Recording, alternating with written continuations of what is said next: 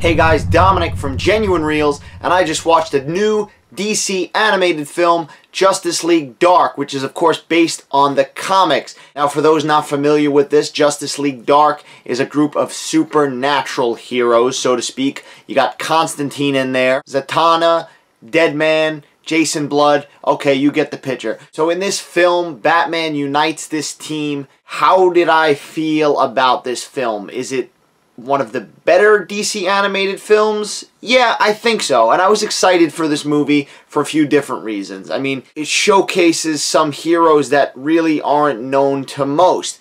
Of course, Batman is in this film, and he is pretty much front and center with the team. I think it was a good idea putting him in there because it keeps fans who aren't necessarily fans of these characters more interested in this story, and it'll get an outsider to watch it. I'm not the biggest Justice League Dark fan. I've read my comics here and there. I'm a big Batman fan, so that definitely helped with this. Another thing I was excited for, Swamp Thing. Yes, Swamp Thing is in this movie. He comes about the halfway point, and he's great, so it was great seeing that character in the DC animated universe. Another cool thing about this movie is that it feels very different from any of the other DC animated movies we've seen. Just like the Batman 66 animated movie felt different in the humorous way, this feels different. A little bit like a supernatural, action thriller, which is really cool, and it's got some elements of horror in there as well. A star rating,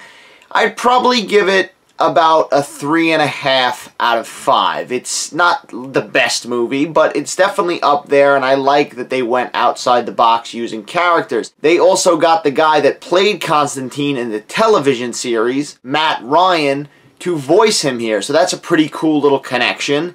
And you got Superman and Wonder Woman popping up in a little bit of this in the beginning, and they're actually voiced by Jerry O'Connell and Rosario Dawson, which was pretty interesting to see. Tell me what you guys thought of Justice League Dark. Did it live up to your expectations?